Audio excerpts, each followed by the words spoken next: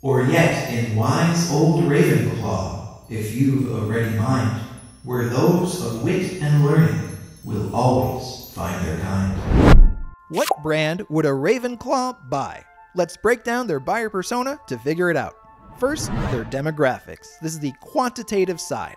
Who are they? Well, just like all the other houses, we're doing a buyer persona for Ravenclaw as a whole. So the demographics are gonna be super vague. Age, 10 to hundreds of years. Race, varies. Gender, all. Marital status, all. Employment, varies.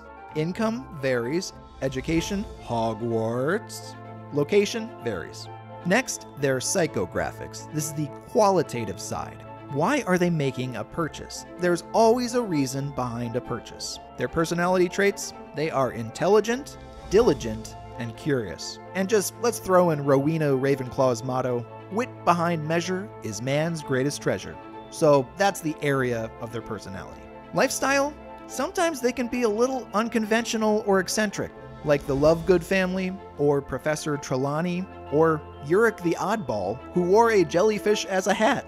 He was Ravenclaw. Social status, they're on the higher side within the Hogwarts ecosystem. They're basically above Hufflepuff. Oh, Hufflepuff. Activities and interests, satisfying intellectual curiosity, and, you guessed it, Kidditch. Or maybe they like Quidditch, depending on their region. No one buys brands, people buy what they believe. So what does a Ravenclaw believe?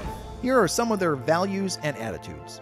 Original thinking, logic and reason, and they are competitive when it comes to academic prowess. So knowing all that, what is the brand and product that best embodies the demographics and psychographics of a Ravenclaw? That's gotta be Houdini's Escape Room Experience. There are a lot of escape room brands out there, and I settled on Houdini's. First of all, because they're based in the UK, so a lot of Ravenclaws would have access to it. Maybe they're going to stay in the UK after they attend Hogwarts. Also, it's got Houdini in the title. That's a little magical nod to their background. And when you think about it, escape rooms are all about original thinking and reasoning. And you got to solve it within 60 minutes, so there's that competitive angle that Ravenclaws would love. And if they want to wear a jellyfish for a hat while they escape, even better.